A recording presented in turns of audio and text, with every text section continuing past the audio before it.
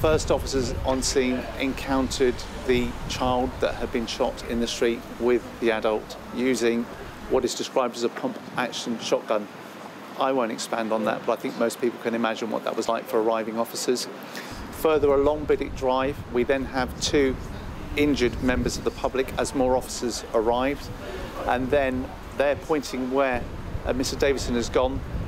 Further officers are attending and then encountering a further murdered male and female, and then ultimately Mr. Davison himself, who's taken his own life. It starts, we believe, with a domestic related incident between Mr. Davison and a lady who lived at the premises.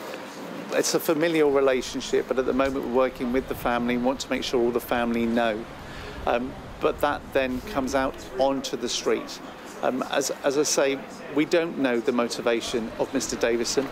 In our society, tragically, we do live with domestic related homicide, then suicide. We've had one recently within the force area of homicide followed by suicide, but we've never in my time had homicide followed by a rampaging firearms attack on random members of the public and then taking one's life. That is without precedent in my time as Chief Constable. There were two people who were shot and injured, but there were others who witnessed some of those murders. How are they? Traumatised, extremely traumatised.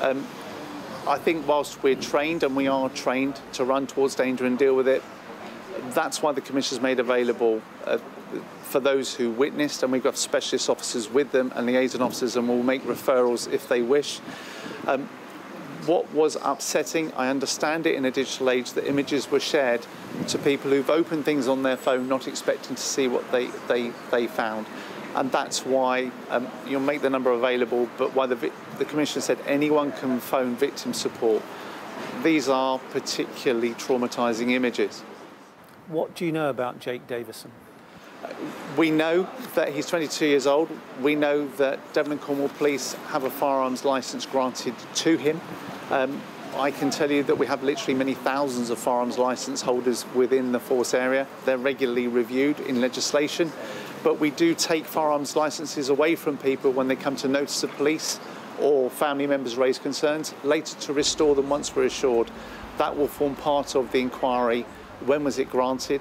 Was it granted correctly? Was it ever removed? Was it ever restored? And that will be made available to you, the coroner, and we're working with the Independent Office of Police Complaints on that. Do you know yet whether he held a licence last night? As I understand it, Martin, right now, he was still a licence holder last night. How do you go about establishing motive? I mean, what are you doing in terms of investigating him?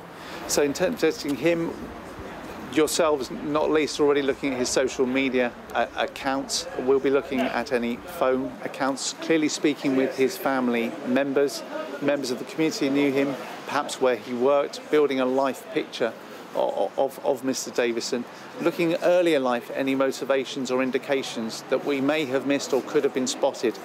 But I don't now want to do the court of hindsight. We need to understand what drew him to attend, we believe, their family member's home, to take a life there, and then, most unusually, to go onto the street to do what he did.